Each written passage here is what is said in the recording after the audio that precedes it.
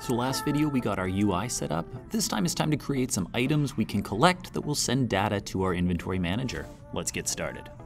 So this inventory system is really built around your inventory manager that we created in the last scene. This manager will serve as a sort of go-between for our other scripts. So in this tutorial we'll be adding an item script, which will handle the actual items you see in the game and all of the data that they're going to be passing on. And we will also be adding in an item slot, which will be the actual slots in the inventory that show what items you currently have. Now the way this is set up is that we're going to use the inventory manager as our go-between, so that when you collect an item, it will simply send that information up to the inventory manager, which will then pass that information along to the item slot. While this might seem like a little roundabout way to do it, why not just have the item talk immediately to the item slot? As the inventory system becomes more complex, this will be more and more clear why, as it will help us to avoid having a weird situation of spider webs where the item is talking to every different item slot over and over again. And also as we add more systems, like perhaps an equipment manager and a tech tree, that sort of thing, it will help everything to flow smoothly through one thing, the inventory manager, and then off to the destination it needs to get to, rather than having items need to be programmed to talk to many different managers and many different slots. All right, so our first step today is going to be to create the items that you can collect on your map. So let's head on over to the hierarchy, where we're simply going to create an empty object, and I'm just going to call this one item.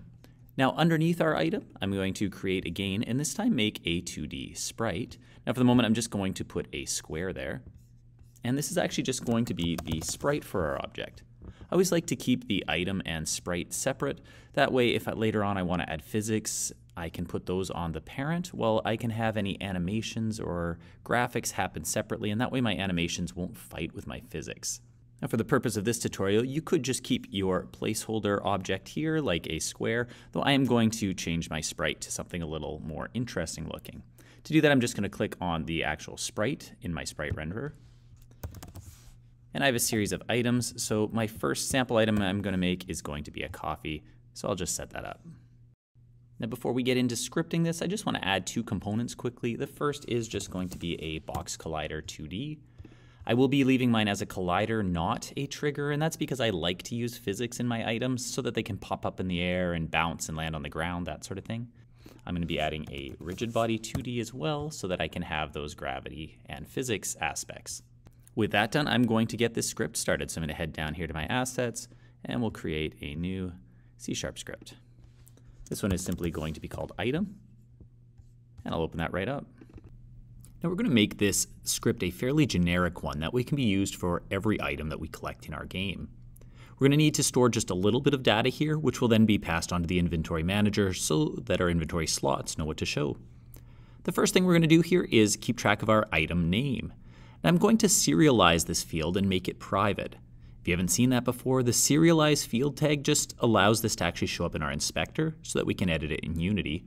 The reason I'm keeping it private is because in complex systems, we sometimes have many names that are very similar, and because of that, we can sometimes end up editing data without realizing it, and we don't want other scripts to have access to this. It'll just keep us from running into a lot of bugs later on as things get more complex. Now we're going to have 3 of these serialized fields. One is going to be for our item name. We're also going to create an integer for the quantity, the number of items you want to collect when you hit this item. And finally, we are also going to have a sprite, which will just keep track of the image that goes along with this. Now next up, we need this script to be able to talk to our inventory manager. So we'll create a private inventory manager. And again, I'm just using the exact name of the script that we wrote in the last tutorial. And I'll call this one inventory manager. We can head down into our start method in order to tell this script how to find it. And we'll just tell it that the inventory manager is equal to, we'll type the name of the game object we put the script on, in this case our inventory canvas, and then tell it that it needs to find the inventory manager component. Now at this point, we're not going to need the update function at all, so we're just going to get rid of it. And I'm going to add an onCollisionEnter method here. Remember, this just fires anytime anytime this item collides with something. And all we want to do here, first of all, is just check to see if the collision game object that hit it was in fact the player. And so we're going to use a tag system to make sure that the player is the one that hit this object. That way if an enemy collides with it, nothing will happen. And when the player collides with this item, what we want to do is talk to our inventory manager, and we're going to call a method called addItem, which for the moment it won't like because we haven't created it yet. But eventually, this will tell our inventory manager to add an item with a specific item name, quantity, and sprite. With that done, we simply want to destroy this game object. All right, let's head back into Unity to check this out. Now, before we forget, we need to just take a moment to click on our player, head over to the tag, and make sure that our player is in fact tagged as player. Otherwise, the item won't recognize when the player collides with it. All right, now at the moment, if you click on your console, you'll find an ugly red message telling you our inventory manager does not have a definition for addItem. So before we can do anything else, we need to fix that up. So let's head into our inventory manager. What we're just going to do here is create a new method, and this will be it will be public as another script will be talking to it. We're going to call this one addItem. Now in the brackets after addItem, we're going to tell it what information is being passed into it. So it needs to know that a string is going to be coming in, which will tell it the item name. It will be getting an integer, which will be called quantity. And finally, it will be getting a sprite called item sprite. Now these are, of course, the 3 pieces of data that we pass along from our item when we collect it. Now just to be able to test this to make sure that everything is working, we're going to put in a debug log here. And I'm just going to type in item name, so those words will show up in my console, plus item name, so it will show the actual item name, and then do the same for quantity, plus quantity, and then plus the actual variable of quantity, and then plus item sprite, and then we'll plus the item sprite variable. Let's head back into Unity and see how this is working.